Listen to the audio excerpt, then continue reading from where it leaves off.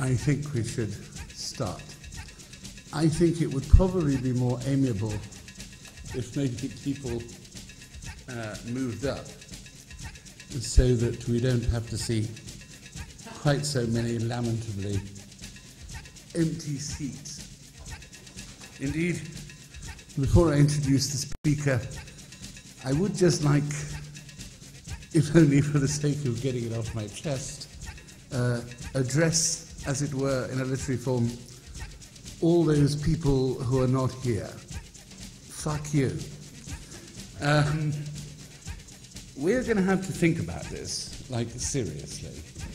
It is completely intolerable at the AA for people to kind of put together evening lectures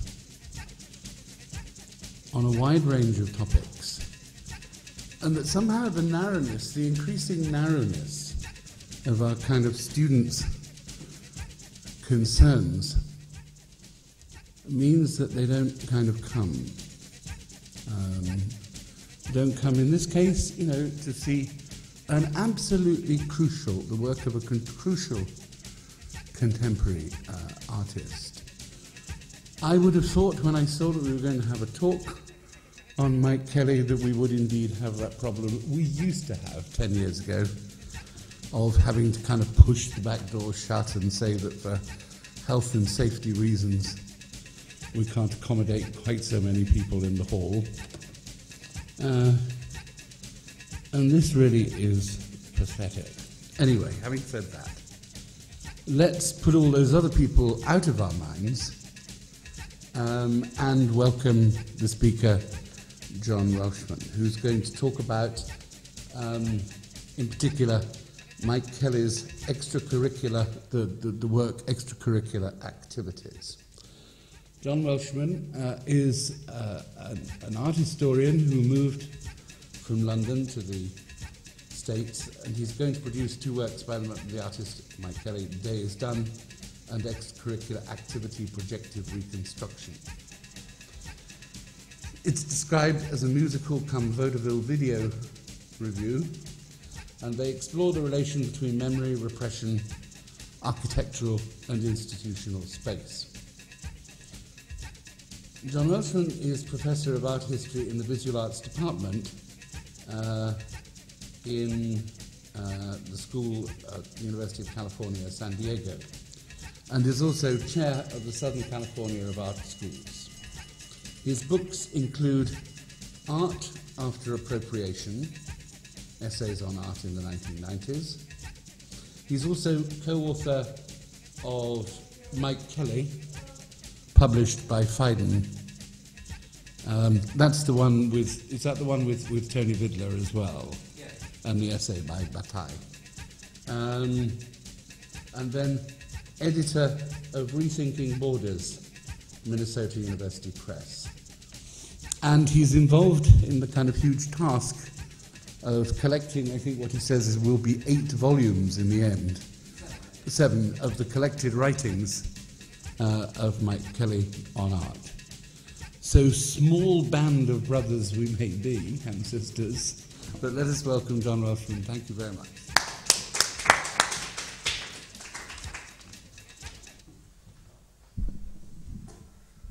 Well, thanks Mark, and thank you for coming. It is a big evening. I realize there's a lot of stuff going on with the Frieze Art Fair, and Zoo is opening tonight, and so on and so forth. Can't compete against that. This is I was just trying to think if I could recalibrate what I was going to say tonight to a more particular and intimate audience than I was expecting. But I think I can't, because it's a very involved talk. So I'm just going to give it anyway, the way it was, rather than try and chop it up and digest it more amenably. Could we go to the PowerPoint? Thanks a lot.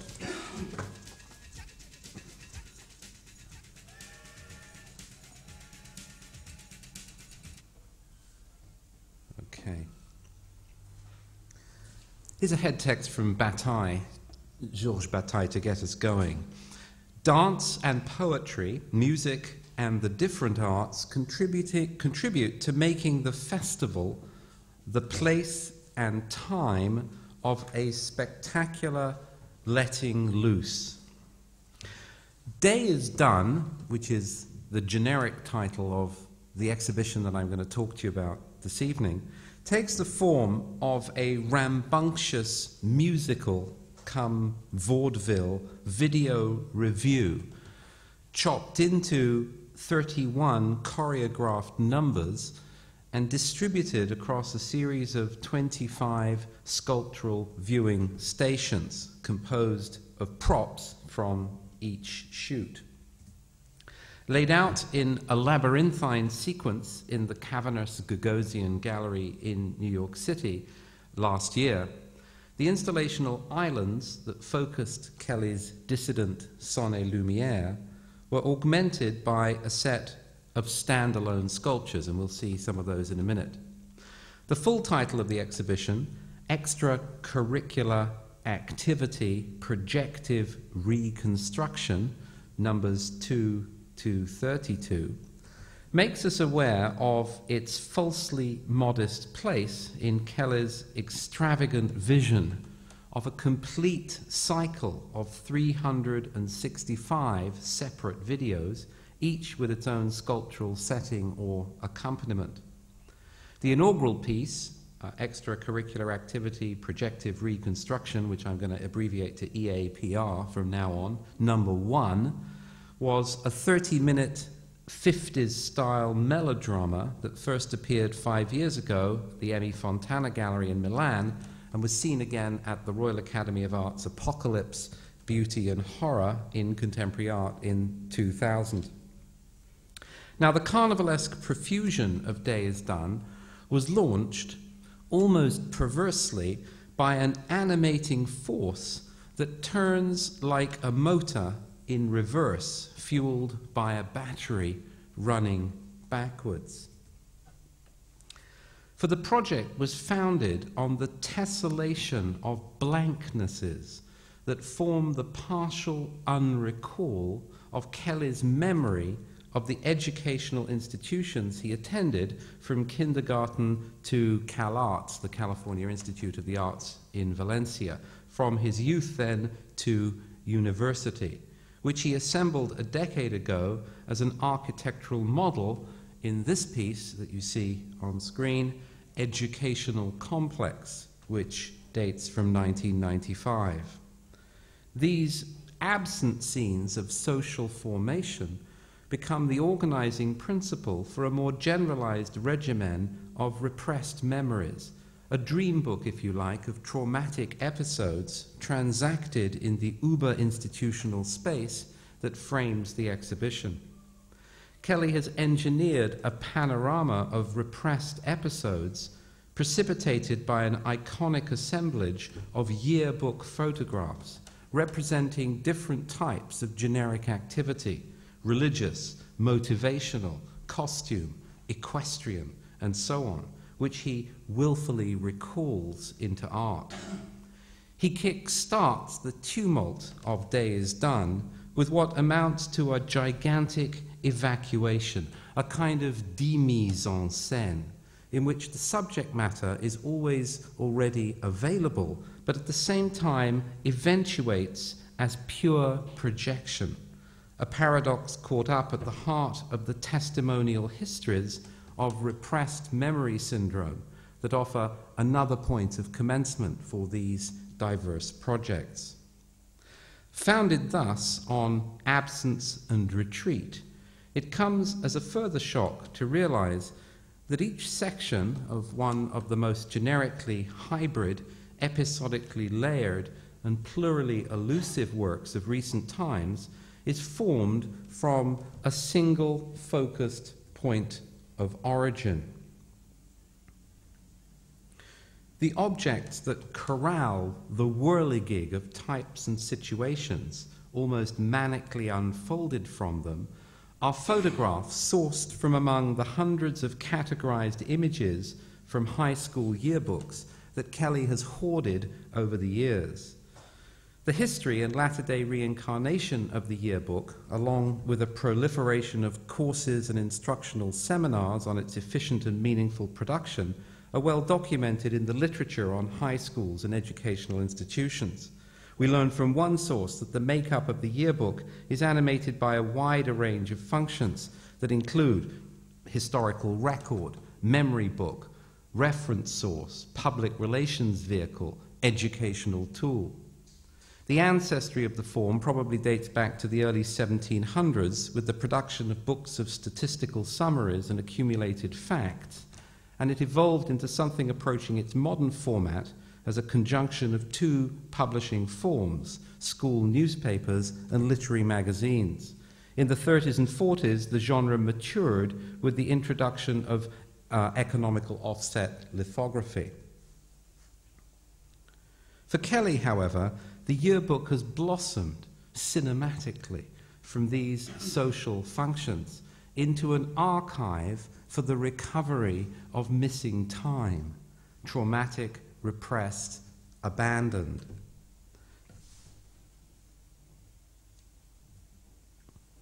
The series of carefully selected, grainy yearbook pictures act like Freudian dream texts, but once more in reverse. Already seemingly supplied with many of the quotients of the dream work described by Freud in the 6th chapter of the Interpretation of Dreams, that is to say, object displacements, self-revelatory poses, intimations of the grotesque, erratic juxtapositions of bodies and objects, prurient peer dynamics, and so on. They are in themselves precisely not the product of dream or fantasy, but found images snipped from the quotidian world of ritualized postures. Instead of arriving as a consequence of delirious dreaming, personal history, or familial repressions, the unconscious activities that animate the photos are a complexly inaccessible product of the social unconscious of Midwest Americana. Kelley has taken on this image repertoire with a reformulated touch of the terrifying precision attributed to the mutating objects unveiled by Salvador Dalí in his theory and practice of critical paranoia. Like his, they are images that feed interpretation back onto their appropriators. Kelley scours the photographs right down to their plentiful grain, amplifying their soundless intimations of camaraderie and alienation, absconding with the smallest details of their iconography, projecting vast networks of group interaction from the implied gestures of static heads and hands. What he offers in these moves is a predictive scoring for the interplay of sounds and conversations as yet unheard, which draw his protagonists out into an imagined world retrofitted by their own system of inferences in a manner that subtly inverts Duchamp's formula for, quote, drawing on chance. The nature of Kelley's creatively dependent defection from his governing images underwrites the entire project. It takes place, I want to argue, in many dimensions, beginning with the artist's insistence that Day is Done is not predicated simply on his own experiences. While the artist may have lived through some of this stuff himself while coming of age in a blue-collar Detroit suburb, he has reached instead for generic and cross-generational experiences and situations.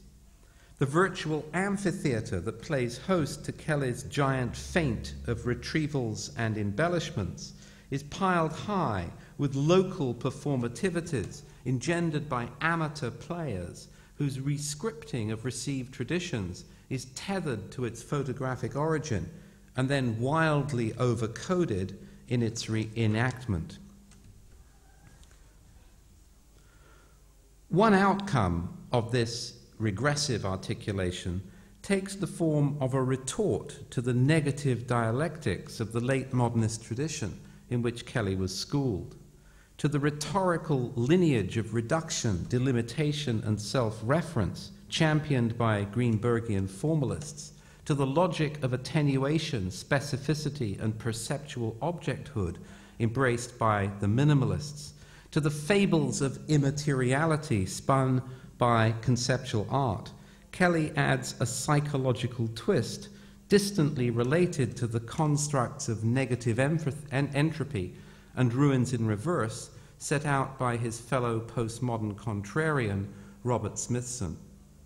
Kelley advances backwards then to the prior conditions of cultural possibility, baffling the frame-bound object with something transported through the mind before an action or gesture is even made. He fires blankness back at invisibility, cancelling out its absence. And he does all this to grant himself audacious permission for an explosion of colour and light, sound and movement based on the rigmaroles of reconstruction rather than the duties of deconstruction.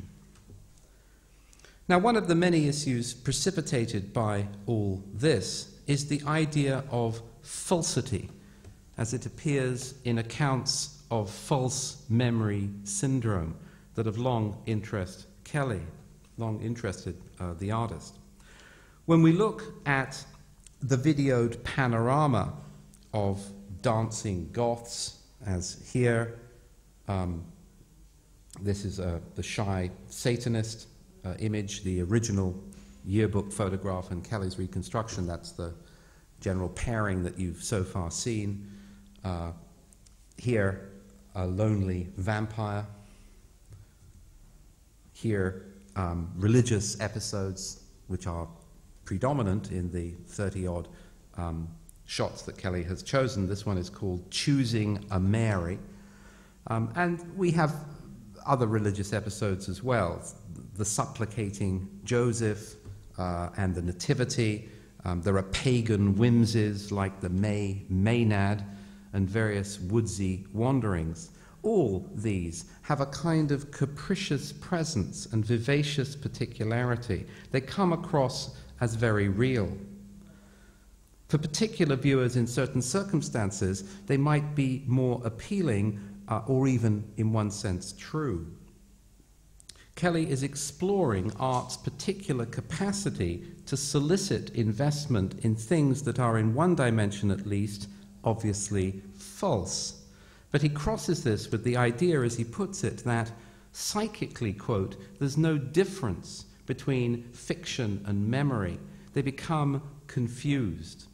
In my case, he continues, things that I experience through film or literature become completely confused with real experience. So sometimes I don't know whether such a thing happened or didn't happen. This, of course, he concludes, lies at the heart of repressed memory syndrome. Now, in consequence, a slew of misrepresentations streams from the images that are deeply embedded in ritual forms their protagonists enact. Days Done thrives in the space between the found, the plausible, and the fantasized.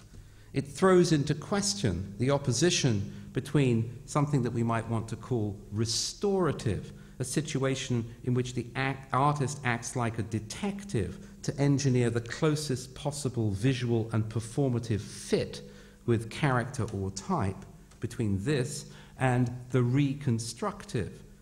The exhibition stakes out an intensely fertile middle ground then between these terms and administers in the process a surprising jolt to the category of the artwork.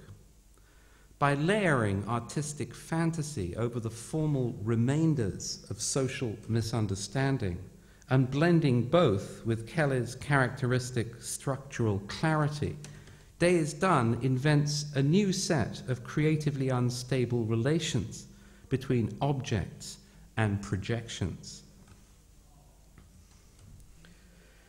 Now, one of Kelley's achievements here is a kind of tumultuous obverse and scintillating retort to that round of re-photographic practice that so gripped the art world from the late 70s through the 1980s. Both Kelley and Sherry Levine, for example, begin with a photograph. One ultra-vernacular, the other, at least in some sense, high or fine. This is Sherry Levine, untitled after Walker Evans, familiar image, I'm sure, to most of you. This is Kelly's farm girl. But while Levine's gestures of singular appropriation thrive almost exclusively on the critical context that underwrites their reception, recycling it through questions of originality, authorship, and the copy, which viewers and critics further extend, Kelley subjects his found photographs to social and formal extrapolation, overcoding them with a giddy combination of faux logical implications and situational projection. Levine, we might say, inters the photograph in the coffin of its authorship. Kelley resurrects its anonymous protagonists into a voracious afterlife of almost apocryphal dimensions. Now, if we consider Kelley's relation to another characteristic, slightly later turn in the art world, that is to say, to the black box environments that house so many contemporary media-based projects and installations, it becomes clear that Kelley occupies the kaleidoscopic end of another art world antithesis. Consider, for example, Doug Aitken's The Moment, 2004 to 2005, a serpentine wave of 11 identical mirror-backed plasma screens suspended by black poles hanging from the ceiling. The viewing environment is blacked out, the walls painted black, the floors seamlessly covered with black carpet so that spectators, while they're free to take up multiple and partial viewing positions in the gallery space, are really looking from within the dark void of a negative white cube. They are thrown back in this experience on the seriality and sequence of a flickering screen world that couples with the phenomenological experience of self-image and reflection.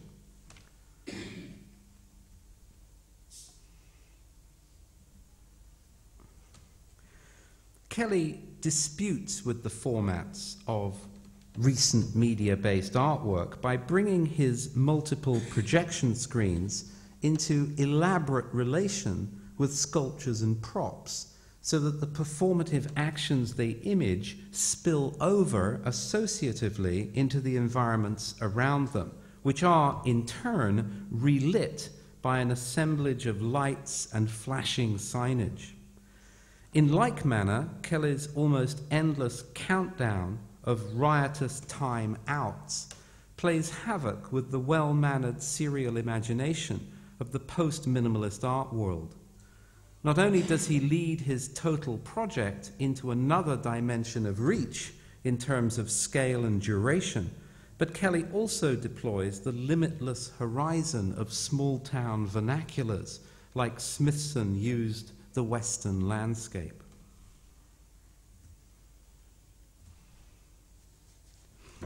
While Days Done has few parallels in the art world, Kelley's conceptual braid of carnival, mischief, and ludic irony finds some rapport in recent experimental theatre, notably a very merry, unauthorized Scientology pageant, 2003, directed by Alex Timbers with text and music by Kyle Jarrow. This deadpan musical biography of the life of L. Ron Hubbard, 1911 to 86, founder of the Church of Scientology and author of about 100 books, including Dianetics, The Modern Science of Mental Health, 1950, crosses, as it were, plastic swords with Kelley's opus on a number of fronts. I'm sorry, these images seem to have lost their color, which is a shame.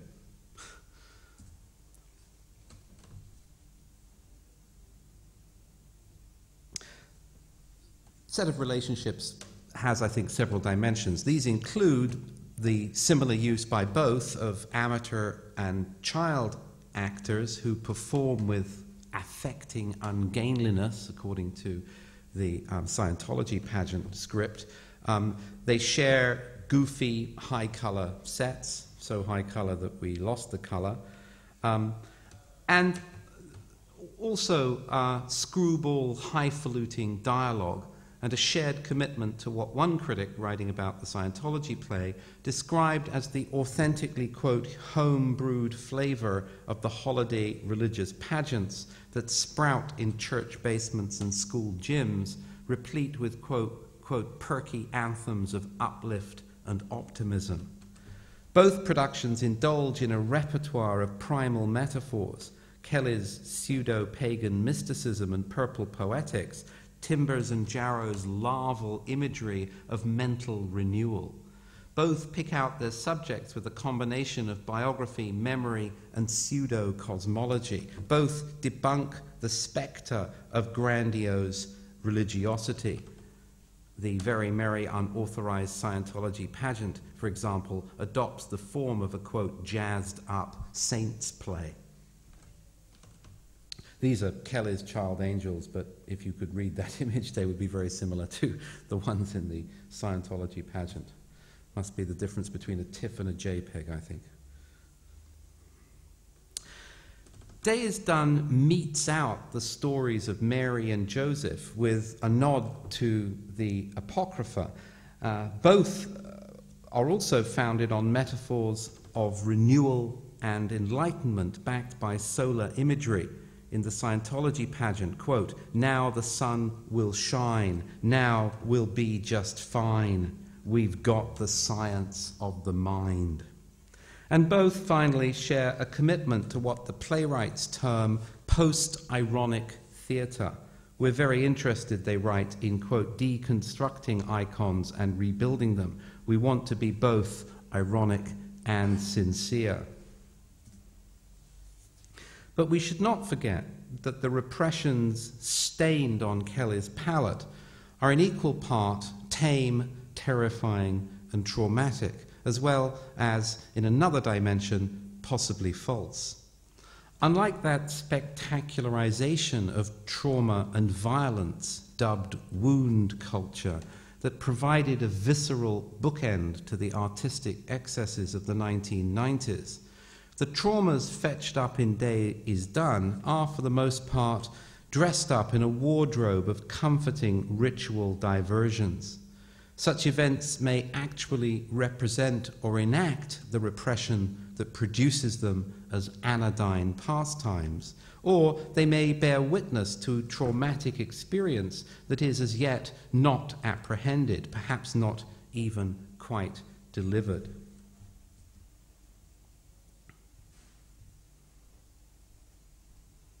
How can art be made, we might ask, from something as banal, nostalgic, and sentimentalizing as a candle-lighting ceremony, one of those moments in the social round that catch us at our most affected or pious, dutiful or generically romantic?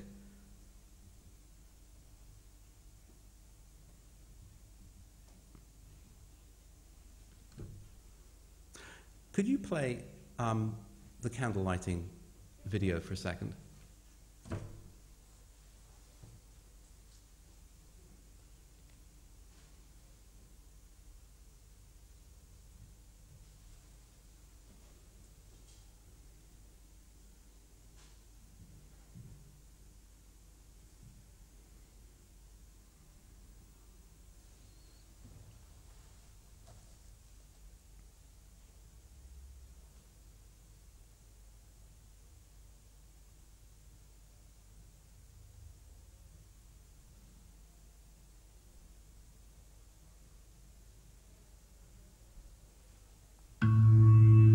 Picked from all my peers to light this light, to allay your fears, to banish darkness, give it flight. So I spark this wick tonight. Darkness flees, it cannot hide, It leaves this room, it goes outside. While inside, it comes to pass. We celebrate our candle mass. We celebrate in a somber way the end of night, the start of day. Though the moon is risen still, the dawn comes soon, I know it will. So you hope, one never knows, if life returns, if flower grows. We want to live, we truly pray, to grant us life another day. I was picked from all my peers to light this light, to allay your fears, to banish darkness, give it flight. So I spark this wick tonight. In lighting this last candle, I ask you all to pray for the conversion of the Jews.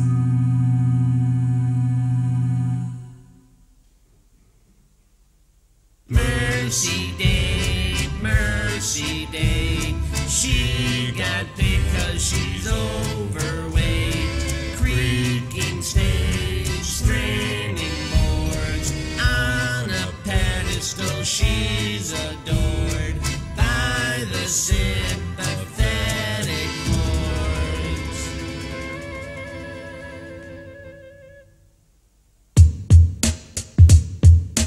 Creaking stage, straining boards, the architecture's burden, non-malevolent perhaps, an unconscious attack on the authority of this structure. Even so, it is unforgivable. Her arteries are clogged, cluttered with cholesterol's litter, so much so that the Lord has been crowded out of the hallways of his own temple. She has become a sinful, hulking bunker.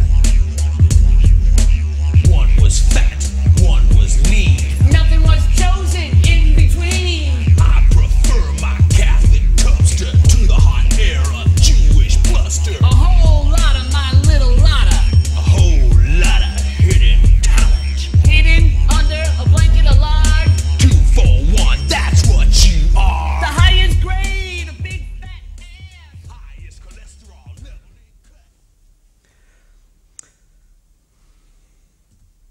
So Kelleys candle lighting ceremony, which is one of the most elaborate in the exhibition, though you're only really getting a taste of it. That was a first draft, rough cut of something that then was redistributed onto 3 channels, posed in 3 different forms of sculptural installation that obviously you can't see. So you're really just getting a little bit of a hint of how the dynamic went together, and you can see from the quality of the images that we have here that the final version is much more interesting. But his candle lighting ceremony then set out in a triple video installation in which lightings are enacted by Catholic and Jewish girls with a commentary provided by 2 thugs.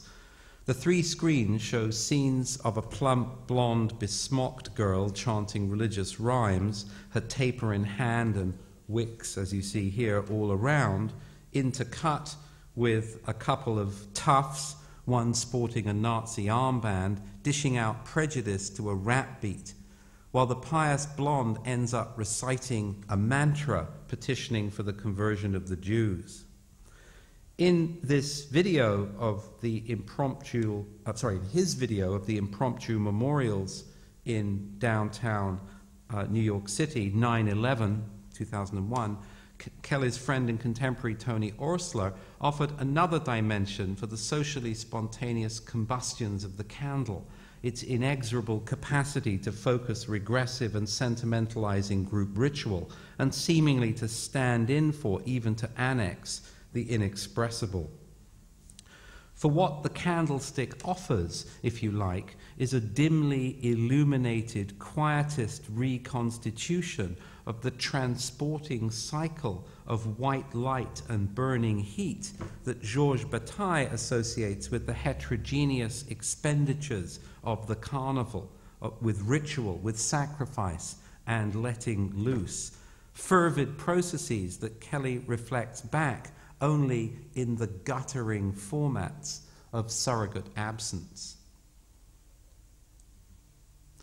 Other episodes in the event structure of Days Done, such as The Boy in the Barber's Shop from the Devil's Door sequence, restage the traumatic moment itself before sublimating it into song, arriving after the devil's bad taste wedding night joke about a bride in pieces. This scene, with its allusions to the castration complex, infantile or pregenital sexuality, and coming of age, offers one of the most unfiltered instances of Kelley's use of screen memories to fill in for the traumatic event. While the long soap opera scene, you're seeing an image here, of the singles mixer, for example, measures out the unending serial abuse engendered by the incantation, transference, and self-performance of stereotypes themselves. Instead of representing the ignition of trauma, as at, say, Columbine, Kelley images as yet muted moments of extreme distress, burning slowly up the long fuse of the uncanny, ready at any moment to snuff themselves out with an overdose of recognition or opacity.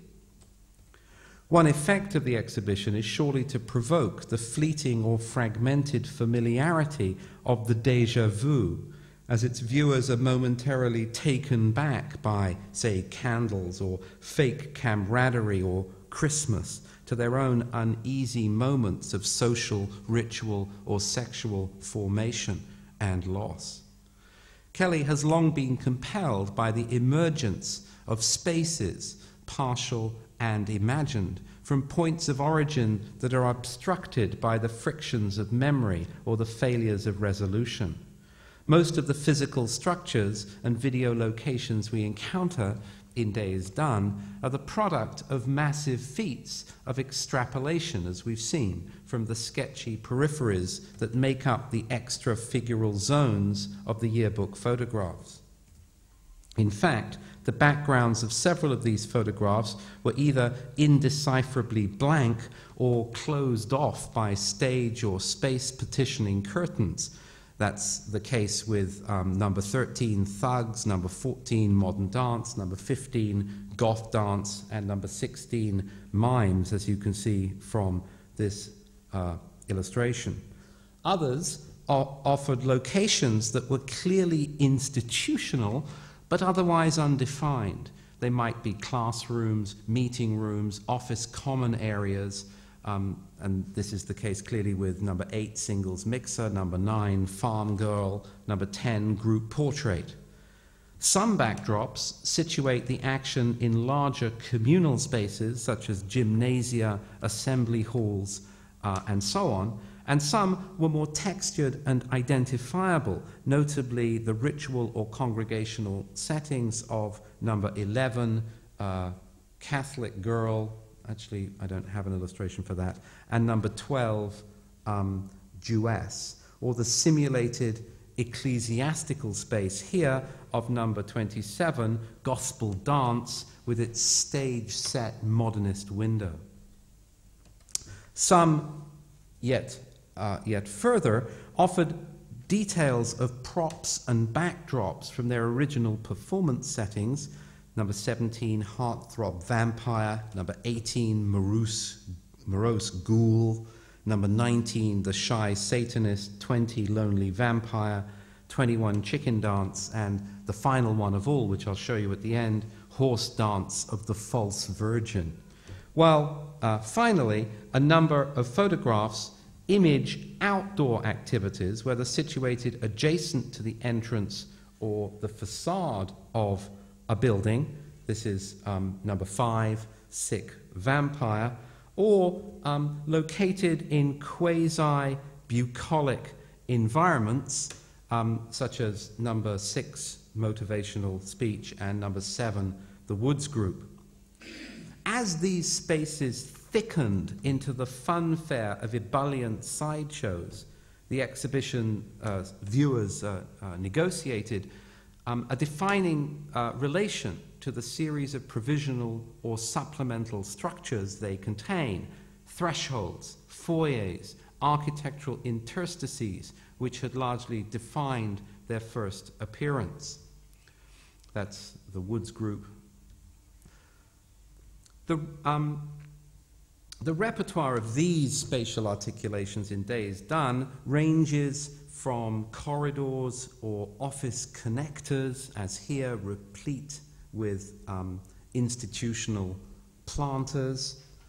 It includes chain link perimeter fencing, as you see in this image.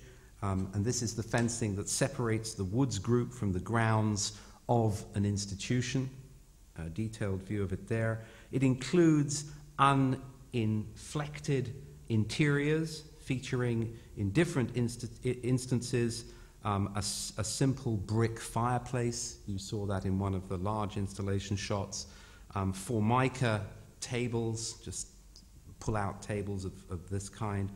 Makeshift partitions, basic podia, simulated wood grain wall panels, as here, and a variety of motel and homemade signage, as this one, Welcome to the Annual Singles Mixer.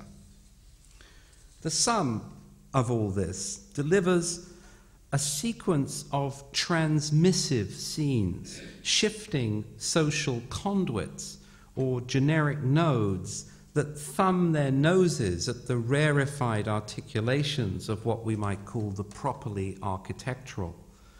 In this condition, ranged against architecture, they constitute another contact zone edged up against the counter-symbolic theorization of Bataille.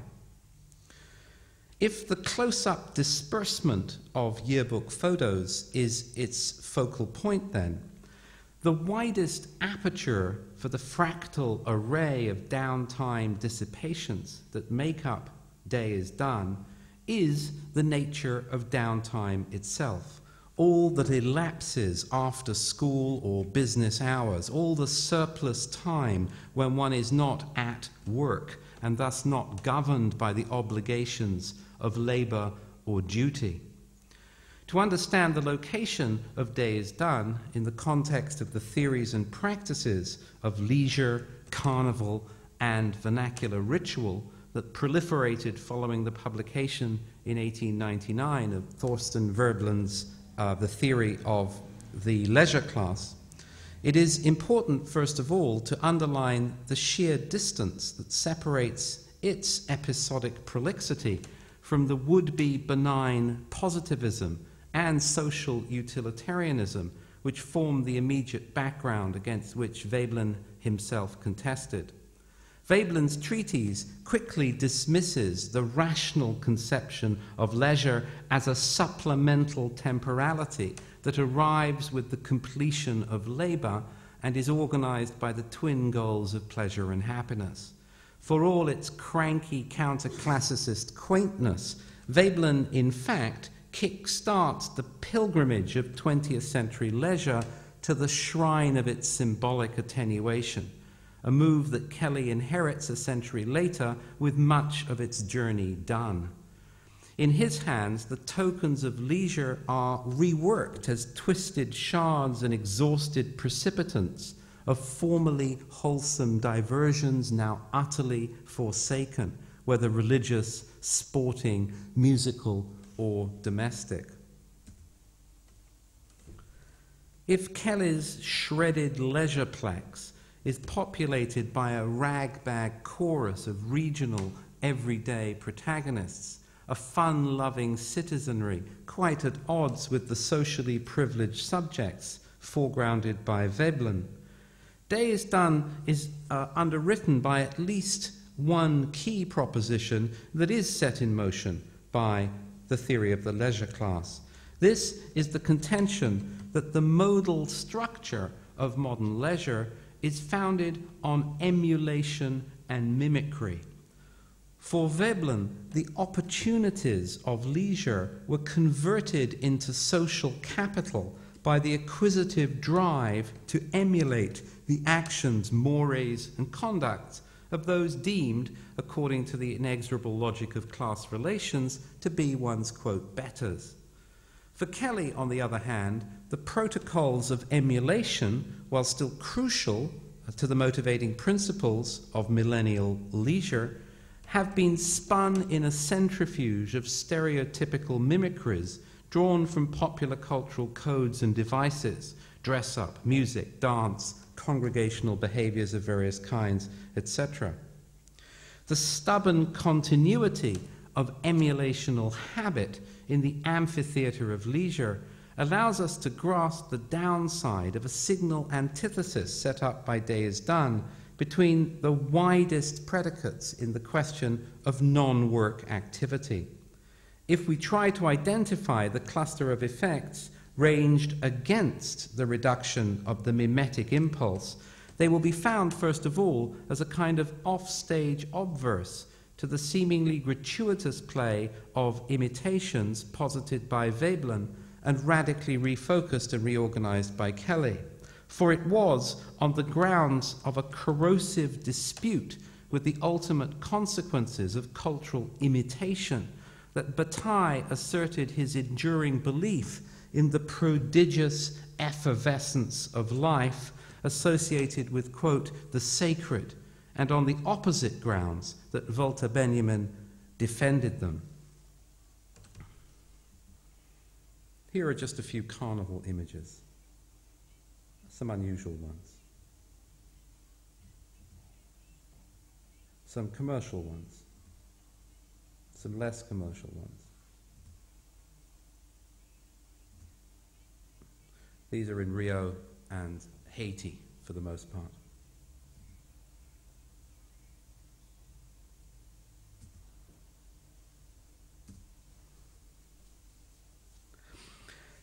Bataille considers the conditions of the carnival or festival as emblematic of the near impossibility of attaining to the, quote, contagious moments of a purely glorious consumption engendered by the transport of sacred experience.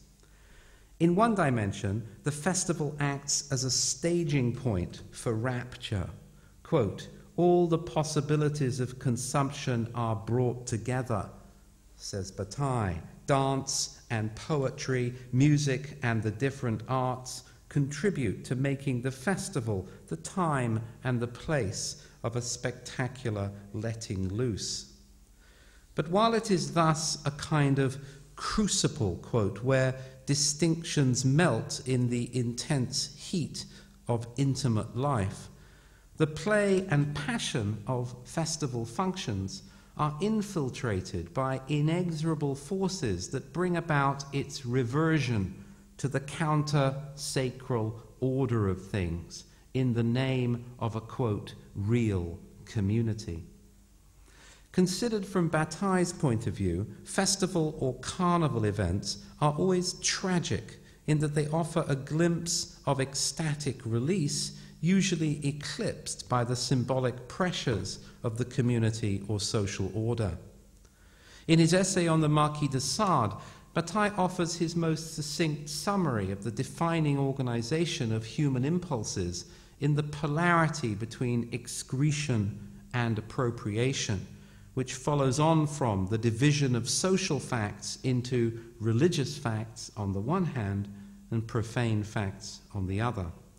Excretion, he suggests, is associated with the heterogeneous expulsion of foreign bodies, with sexual activity, heedless expenditure, and certain, quote, fanciful uses of money. It is associated with religious ecstasy. Appropriation, on the other hand, finds its, quote, elementary form in oral consumption, and its process is thus characterized by a homogeneity, a static equilibrium of the author of the appropriation and of objects as a final result. Appropriational experiences may begin with the ordering of foreign bodies through digestive incorporation, but it extends to analogous forms of additive material, clothes, furniture, dwellings, and instruments of production, finally, land divided into parcels. Such appropriations, notes Bataille, take place, quote, by means of a more or less conventional homogeneity or identity established between the possessor and the object possessed.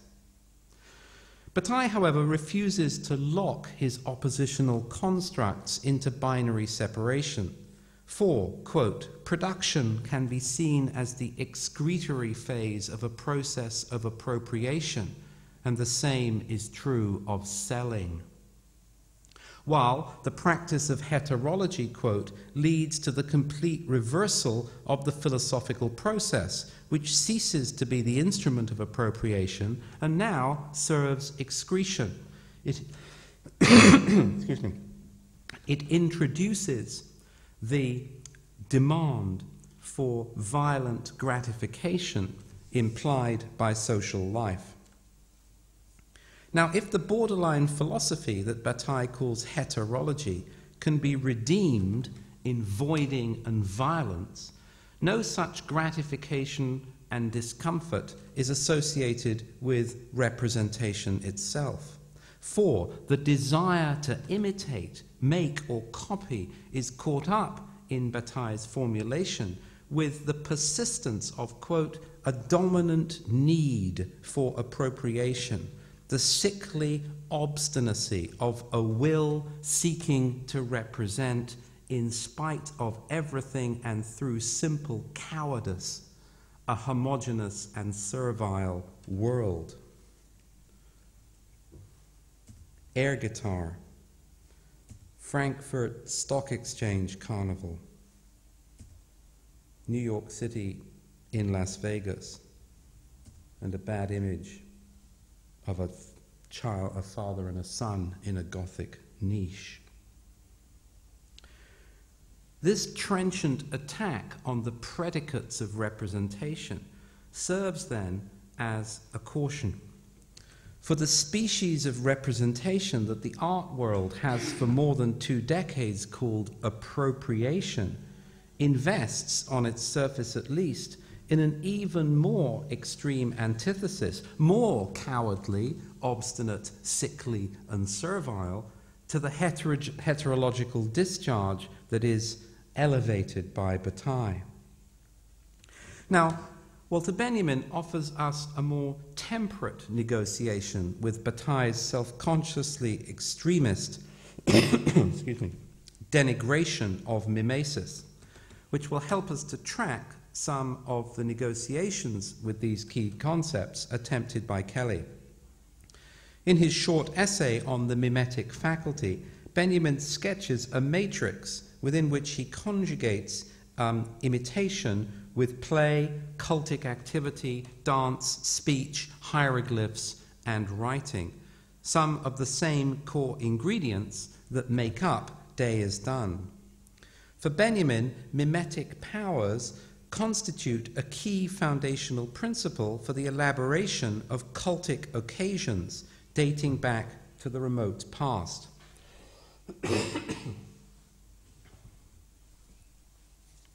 What he terms the gift for producing similarities, for example in dance, whose oldest function, quote, this is, also informs the very nature of play. Children's play, quote, is everywhere permeated by mimetic codes of behavior, though this play does not depend on just copying the actions and attire of working individuals, a shopkeeper, a teacher, etc., but may also embrace the imitation of objects or things. His examples are a windmill and a train. Benjamin's chief interest is in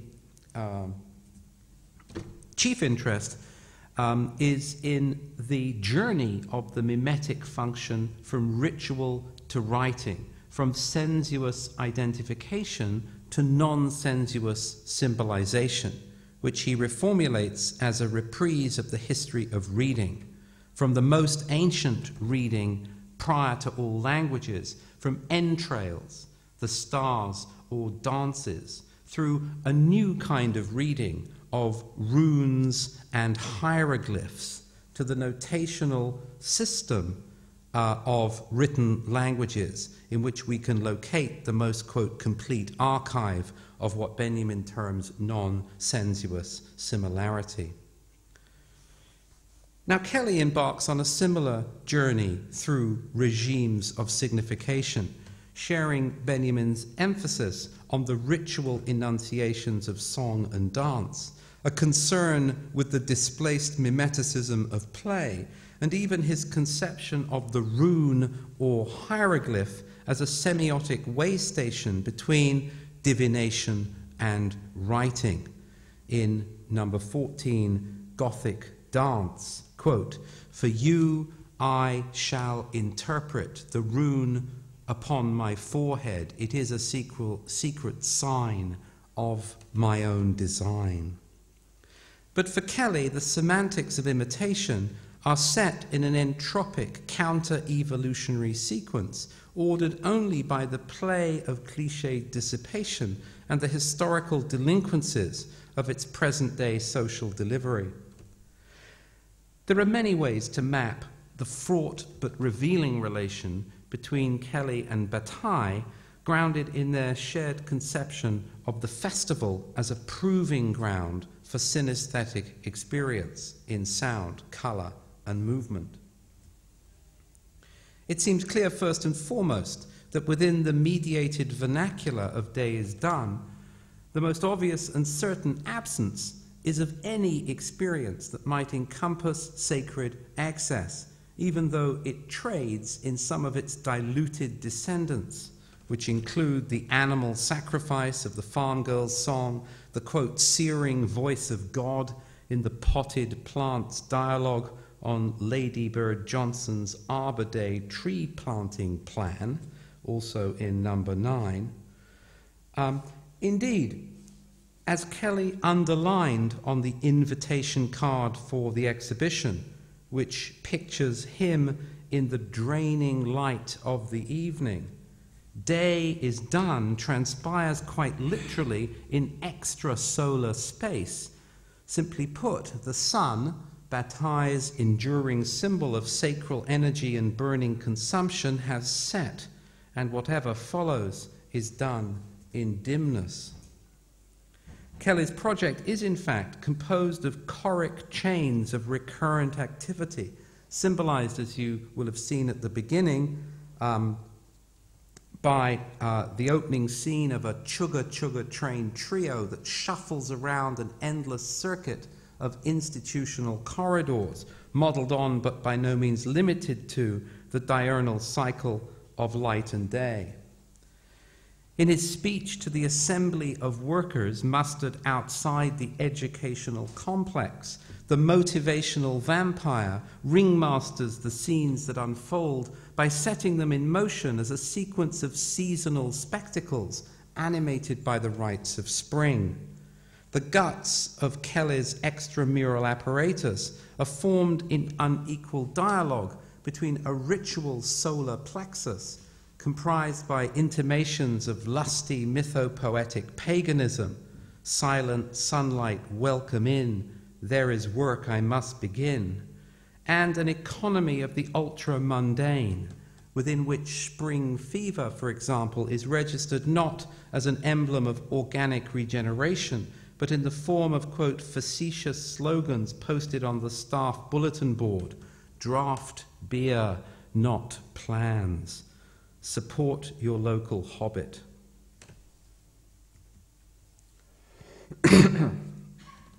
It is in the soliloquies and musings of the Woods group, a wandering ghoul, druid, and vampire couple, along with a wizard, which detaches itself from the motivational speech to roam through adjacent woodlands.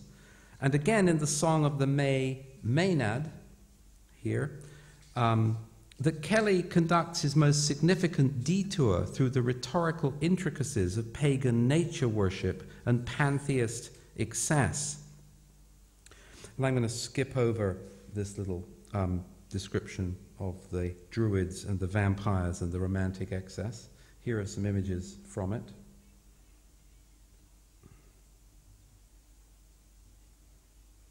The spiraling diminuendo of carnival-like activity reaches into the spluttering half-light of the Kelleyan presence under the impetus of several key cultural shifts, the most significant of which is the social degeneration of its forms through the era we might mark as postmodern.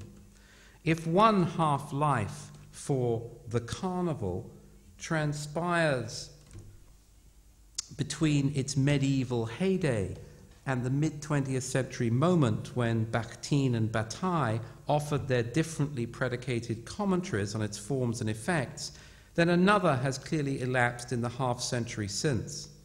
What Kelley sets in motion, then, is emphatically a latter day is done, concocted in the shadows of symbolic restraints and political imperative. The advent of a self-conscious multiculturalism in the 1980s, coupled with more vigorous implementation of the division between church and state, have led, well, which is obviously being reversed in the United States in the current time, but was true at least a couple of years ago.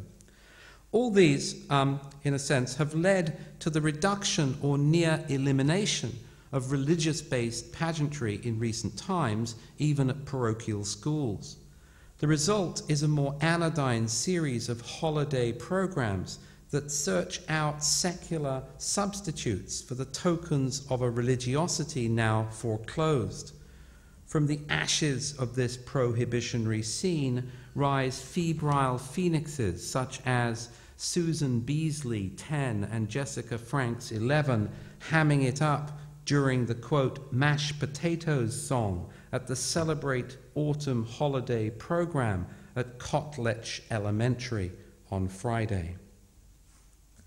At the same time, there is a kind of archaeological contemporaneity veined in Today Is Done, quite at odds with the fast-track, high-tech, multimedia dispensation of sophisticated mass recreation, whether in interactive game consoles, the ultra-mix and mega sound systems of hip clubs or post-rave partying, or the state-of-the-art animatronics and digital imaging at theme parks and civic events, engineered in various liaisons with technologically entrepreneurial corporations.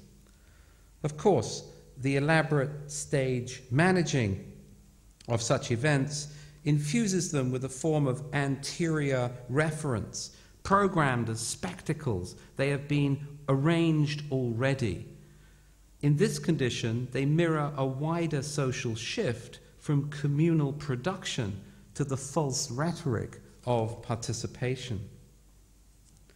Kelley has taken pains to point out that Days Done mobilizes the yearbook photographs as a repertoire of generic images rather than a generational imperative, and that his main concerns are not specially organized around the experience or representation of childhood or adolescence, even though both age groups appear.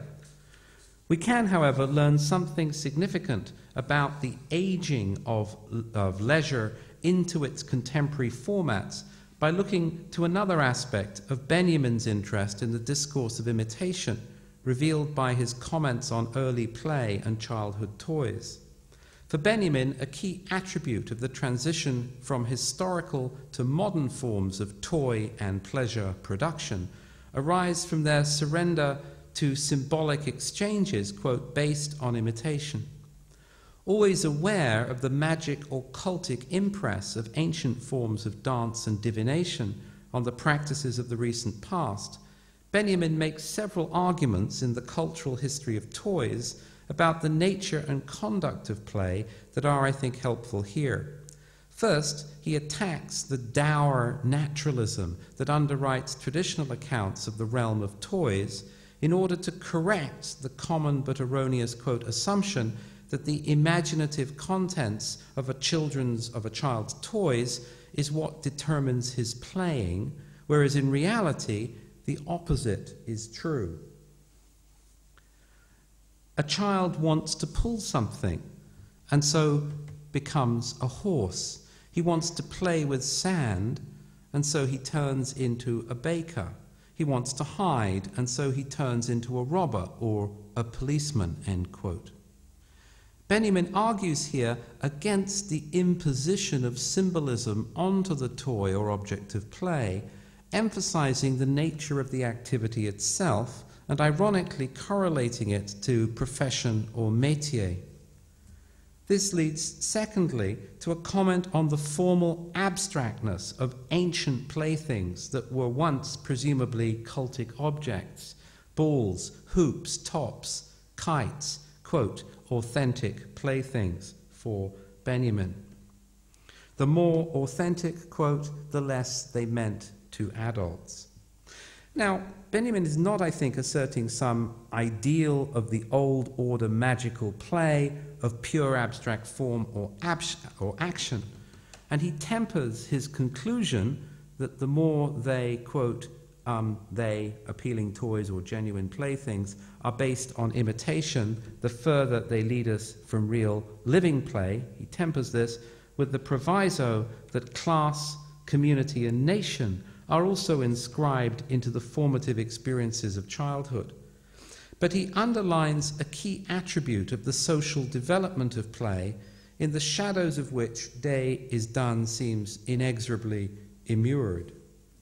This is the over-coding and generic regulationism to which gestures of play have utterly succumbed in an era following on from the age of the movie star, the pop idol, and the fanzine, an era in which violence bites off its own tail in the echo chamber of virtual gaming, and blood and the color purple are nothing but special effects. Unlike Benjamin, however, Kelley places less of a premium on the transference of signification to the non-sensuous domain of language. This is due first to the regressive state of Kelley's lyrics themselves, posed as they are between cliché and lyric, ditty and rhyme, and secondly, because of his insistence on the compositional palpability of the sculptural elements in the exhibition, which are brought into being through the pleasures of making, material indulgence, even sensuous nonsense. That Kelley makes a zigzag retreat from the sacred under the gravitational pull of our times is abundantly clear. But on another level, he appears to take up with several strategies that resist, in part at least, the withering away of carnival's relations to para-human experience. Triangulated by the remnants of a stilted sublime, purple mountains, deep, deep caves, mystical tautologies and entomological reveries, such as those of the wizard, which conjure up an omnivorous environment of color and sound. The pseudo-pastoral rehearsed by the Woods Group is another of Kelley's paradises done, if you like, arse backwards.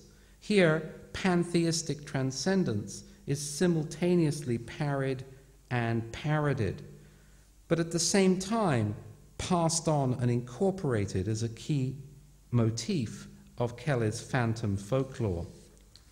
Consider, too, the recurrent vampire figures, the Sweeney Todd undertones of the barbershop scene, and even the regimen of reds and purples deployed in the piece for various appositional effects to proffer subtle intimations of the bloodletting and sacrifice elevated by Bataille as the surest tokens of the sacred.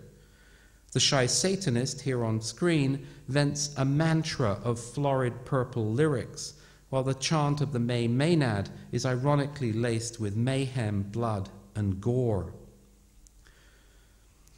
While Kelley's day may be done, all the ensuing actions refuse to play themselves out behind a stage set dipped in darkness. Kelley casts off the shackles of the art world's millennial chiaroscuro, replacing it with a rainbow assemblage of mutated and self-referring structures and objects. Backdrops, props, architectural details, doors, windows, facades, and walls mix with altars, pillars, podia, and signage to emerge as off-set post-production sculptures that frame and bracket the suite of video projections. The logic that governs their appearance and positions is of the same order as the extrapolative reading of the photographs, ranging from attempts to simulate or replicate to flourishes of projective association, the latter emblematized in the stuffed sculptures composed from costumes and leftovers whose forms emerged as the now unpersoned materials, quote, fell into place in folded combinations and stitched aggregates. All this transpires under the sign, if not the cover, of darkness, as the artist unleashes a spectrum of energetic and saturated colors, a pulsing theater sign, flashing Christmas lights at the Nativity, the purple of the shy Satanist suburban Leia, and so on. Even the Pepto-Bismol and candy-colored rock video behind Mary's throne.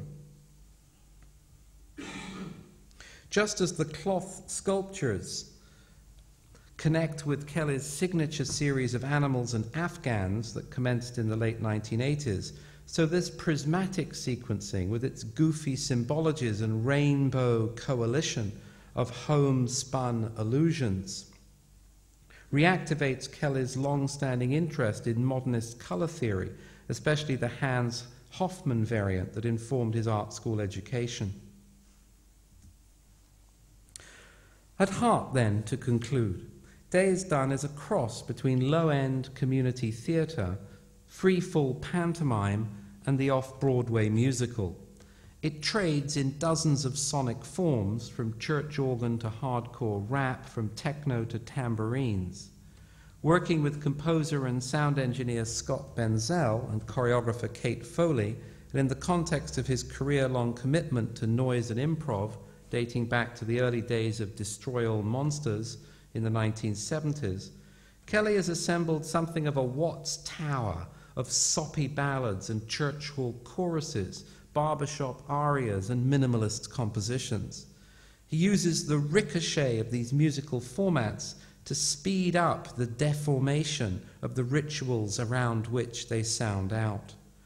Ritual activities generally commence with a core set of actions and objects focused on a social or religious center at a text or remembered script. Through centuries of transmission within the purview of the church or folk memory or other institutions that preserve them, ritual forms inexorably modify as a consequence of changing social contexts, reformulations of dogma, economic circumstances, and so on. In the process, some version of the core event is usually preserved, though in some cases they evolve almost completely into another shape.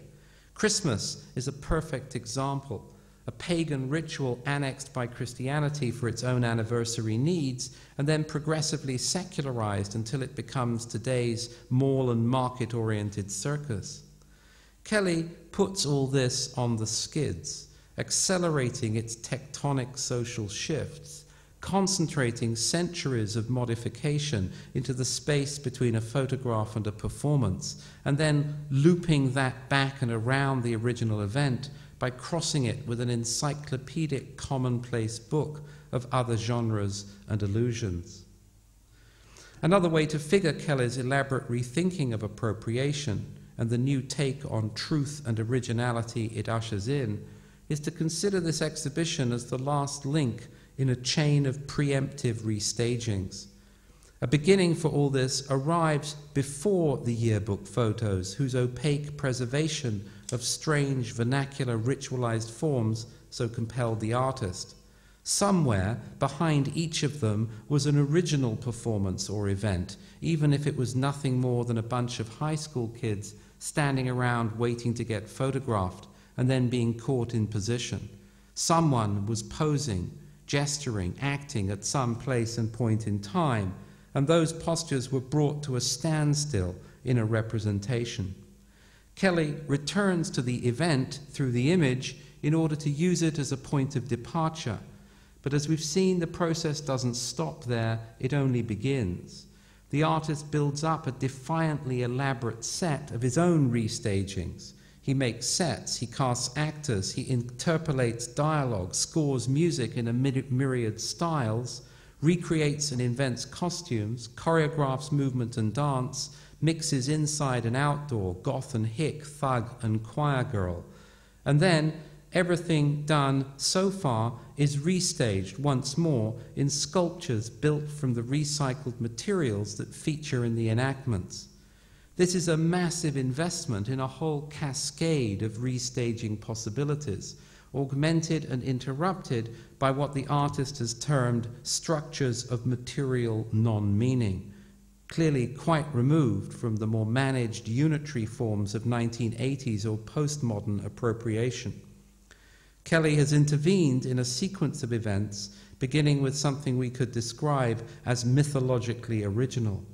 The photo stands as the midpoint, if you like, of an hourglass-shaped funnel, the top of which is entirely the domain of the artist's own devising.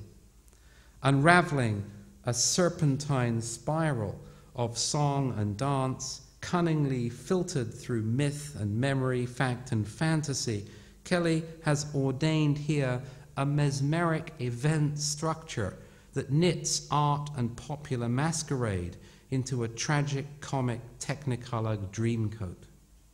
Thank you.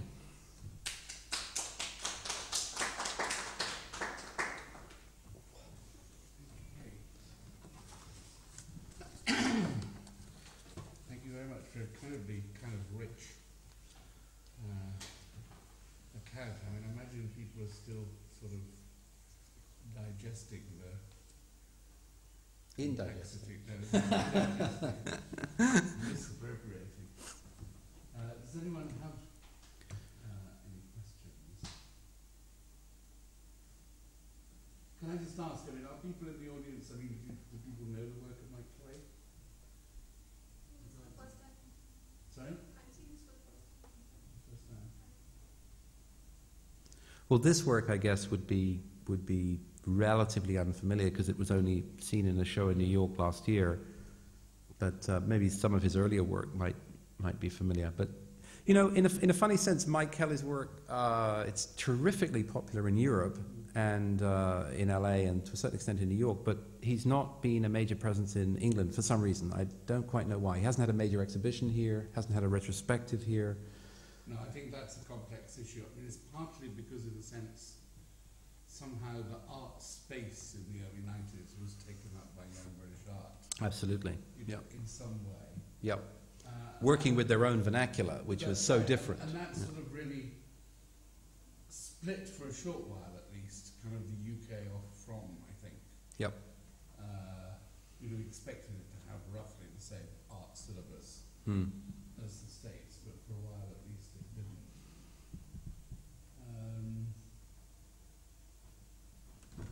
I don't know whether you know that sort of 5-mini series on contemporary artists, but it's a very good place to start. I mean, he edited it and has a kind of introduction.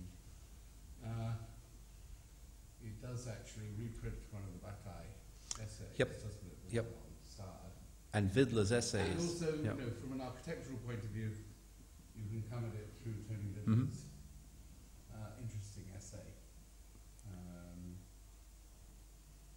Which is about that project called Educational Complex. That's right. So, which you saw, which is actually the point of origin for all this, in that kind of bizarre, retreating and fantastic way that Kelley conjures.